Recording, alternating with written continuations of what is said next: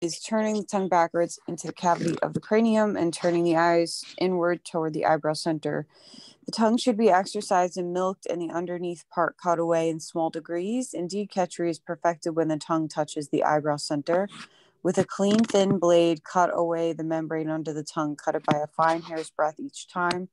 Then rub in a mixture of powdered rock salt and turmeric. After 7 days, again, cut a hair's breadth. One should continue doing this regularly for 6 months, and then the membrane at the root of the tongue will be completely severed. Khetri Mudra is also known as Nabo Mudra, and Swami Shivananda has called the practice Lambika Yoga. There are 2 forms of Khetri Mudra. The one described here, which involves the gradual cutting of the frenum and the elongation of the tongue, is the Hatha Yoga form, and only those who have detoxified their body and are advised by the guru should attempt it. It is taught from an early age, 12 to 16 years, during the period when the body is still developing. First, the tongue has to be massaged, and this is done by holding it with a piece of cloth and gently stretching it and pulling it from side to side. And the frenum lingae is very gradually cut with a sharp and sterilized blade. This process draws a little blood, but there is no pain. After this, the wound is wiped in turmeric powder and/or powdered rock salt, so that there can be no infection and healing will be quick. This process of milking, rubbing, and stretching is done every day. Cutting is done on the alternate days or every few days. When the tongue becomes elongated, it is not possible to move it by itself into the nasal cavity. For this, the fingers or a thin hooked instrument has to be used. In order for the tongue to reach the eyebrow center, it takes many years of practice. The Raja Yoga form of Khetri Mudra is much simpler and can be performed by anyone. It is done by turning the tongue back so that the undersurface touches the upper back portion of the soft palate, and the tip of the tongue is inserted into the nasal orifice at the back of the throat if possible. The position should be maintained for as long as comfortable.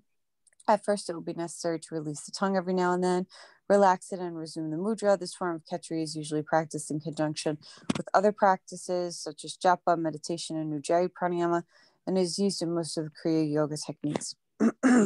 Yeah, that's how I learned it. Having turned the tongue back, the 3 channels of Ida, Pingala, and Sushumna are controlled. This is Khetri Mudra and is called the center of ether.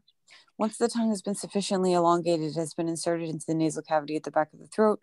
This is not an easy process, and at first it will be necessary to push the tongue into position with the fingers. When the tongue is strengthened, it can be pushed right into the back of the nasal cavity by itself. And when prana is weakened in the body, the tongue will move into that position spontaneously. Yeah, that was my experience. It just happened on its own. I didn't have to stretch or coerce it or whatever they're talking about.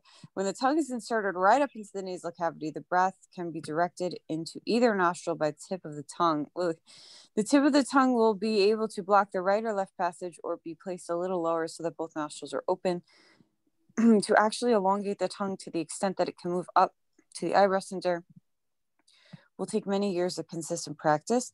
So my understanding was that when it goes back like that, it pushes up against a marma point that's inside. So I don't know if you really have to get it all the way up there. This is the first time. No, it's what? This is the first time I'm like I have aversion to everything that was red. No, yeah. And that's why I'm bringing up that you don't have to do that to experience it. Like, when it happened for me, I feel like it released some kind of chemical in my brain and everything got very like trippy, like LSD trippy. It was very crazy meditation.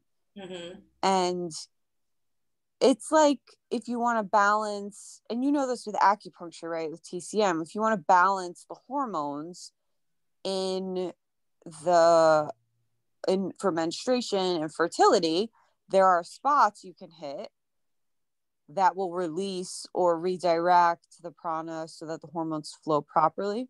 Mm-hmm. With this one, it always felt like it was like a hallucinogenic button or like a psychedelic button. Like, you press it, and I don't know what came first. Like, was it because the hormone cascade that the tongue went up there, or the tongue went up there and then the hormone cascade came, but like the walls looked like they were dripping. It was like crazy, but I feel like there's an acupressure point there, and this is not based on anything. This is like my own experience that I'm speaking to, just to like make you less scared.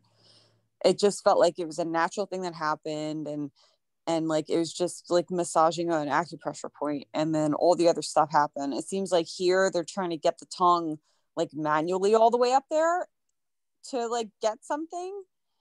You know, they call it the nectar of the moon. Comes down like when you massage this point. What do they call it? Amrit. Amrit, they call it in the Raja Yoga tradition. And it's nothing scary, and it doesn't hurt, and it doesn't feel bad or anything like that. I mean, like, I think the thing that turned me off about it wasn't if something like that happens after practicing naturally, you know, it was all of the tongue massaging and the hooking it with a hook. I am getting a little cutting, you know, progressively cutting the frenum and that kind of thing. It's sort of like, it's just so foreign to me. It's like swallowing the cloth and dredging out your stomach and bringing up unnecessary mucus from your stomach or whatever it is. It's sort of like, okay, I'm sure this is great for some cultures, but I am at the other end of the room from that. That's the thing about it. It's not, and I can see where something like this could happen naturally. Although I would imagine it takes a great deal of, this must have occurred for you, Amanda, when you were in that space where you were practicing. Yeah, this was the Swami zone. This was when I was like doing pranayama constantly, and I was doing asana twice a day, and I was meditating twice a day. I was doing like all the practices constantly, and then that's when it happened. But like it happens now, even though I'm not doing as much. So I benefit now from, you know, I could drop into the place of meditation I was in 5 years or 6 years ago now. So I've had it explained to me, like meditation is like doing strength work. Like you go to the gym and you're strengthening your muscles, right? But any gains that you get last for this whole lifetime and then future lifetimes. So it's different. Like your muscles will get weak if you don't weight lift anymore, right? But with meditation, you keep all those gains where you can just drop back into that deeper place. You know, the Khetri can come, and it's as far up as the Kundalini is rising up the spine that you keep that. And the cool thing is, like, you drag that energetic body with you, your pranamaya kosha, that like layer of your being, into your next lifetime. So like I've had students where I teach them meditation and they're like a mess in the beginning, right? Their mind is really, really busy. It's very uncomfortable to meditate. It's not easy for them. That's the majority of people. But I'll occasionally get a student who will, like, on the first go, drop right in. Like it's no big deal to them. They're like instantly in really deep meditation practice. And those are the people who, what the tradition teaches, have been meditating for a lot of lifetimes. They've been doing this. So that's why it's easy for them. Like you keep those gains. So anything that must have been what she was saying yesterday. Like anything you can do is great. It's good. It stays with you. It's not like you lose it or anything. So it's worth as much as you can in the very busy life that we lead to keep making gains, because you get to keep them, which is a nice benefit. Thank you. Yeah. Sorry if I'm like going, just tell me to be quiet if I'm going on these diatribes. Oh, are you kidding? This is great. All right, good. I just want to read the next section and then let's meditate. The yogi who remains with the tongue going upwards for even half a second is free from toxins, disease, death, old age, etc. One who accomplishes this Khetri mudra is neither troubled by diseases nor death, lassitude, sleep, hunger, thirst, or unconsciousness. If the tongue can reach the eyebrow center internally, the pineal gland Ajna chakra will be stimulated. There's a close relationship between the pineal gland, the throat center, and another psychic center situated in the upper palate, known as Lalana chakra. Bindu Visarga, the psychic center at the top back of the head, is also influenced by Khetri mudra. Bindu is said to be the place where the moon resides, and where, when it is full, it sheds its nectar or ambrosial fluid down to permeate the entire body. That's the Amrit.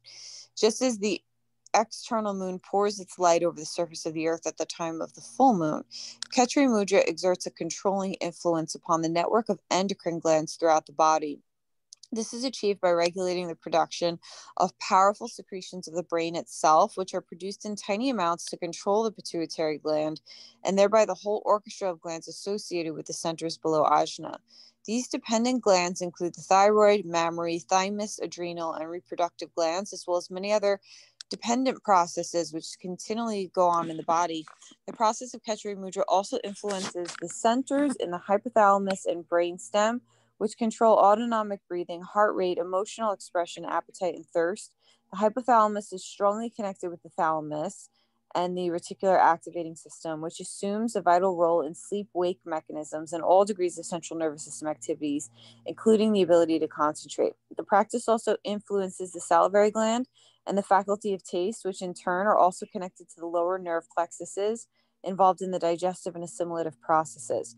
Knowing these neuroendocrinal functions of the brain, we can better understand the shloka concerning the powerful effects of Khetri Mudra on human psychophysiology and destiny. That's great. I love this book. Yeah. It's just like, so much stuff happens, you don't know why. And she's just like, this is why. It's so satisfying. Okay, so that's, yeah. I mean, if you think about, is it cyclobin and magic mushrooms and LSD and all this stuff is really just, what's the other one? Ecstasy. It's just waking up parts of your physiology that's already there, right? And hormones that you already secrete. So we get these sort of psychedelic experiences through meditation, I think, because that's another way of stimulating those hormones, but not with an external force. It's like the internal ability. It makes it sustainable. All right. I guess we'll do pranayama. What is that, Alexandra? No, it is my little chihuahua. She's 13. Sorry, man. No, it's so I didn't have the screen on. I actually went to look when you said she's really cute. I didn't know if it was a puppy because I know your other dog just passed, right? Yeah, I inherit my brother's dogs. So she's mine for 13 years, this little chihuahua. Oh, I see. And then I inherited my brother's chihuahua, Jack Russell mix. I had him for 2 years. He was almost 14. Okay. And he died suddenly in front of us, which is really bleh. But I inherited the cutest dog ever. I'll show you her tomorrow. She's only 4 and she's a little, what do you call it, from my other brother? She's a little Yorkshire Terrier. She's tiny like that. Them. Yeah. But she's got the bow in her hair and all the hair. She's really cute. I love those dogs. And I feel like she's an evolved animal. I never had an evolved animal. She's really evolved. She acts human and with compassion and high intelligence. It's really amazing to witness.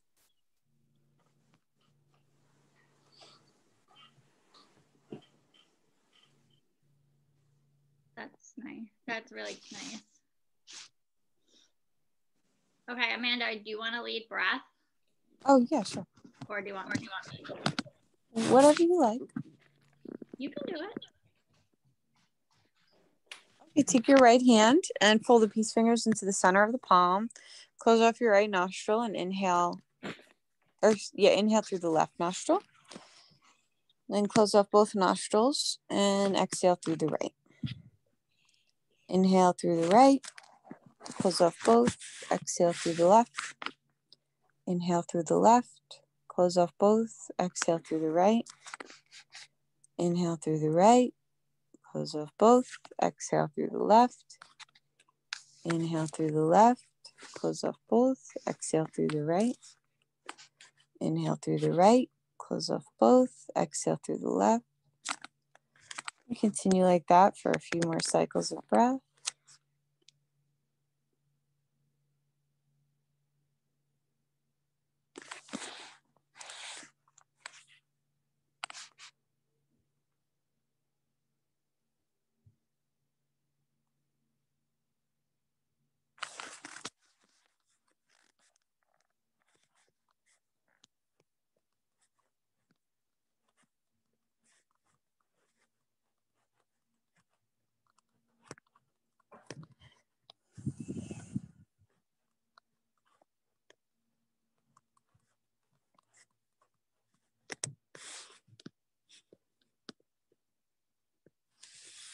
And then you'll finish out the left side.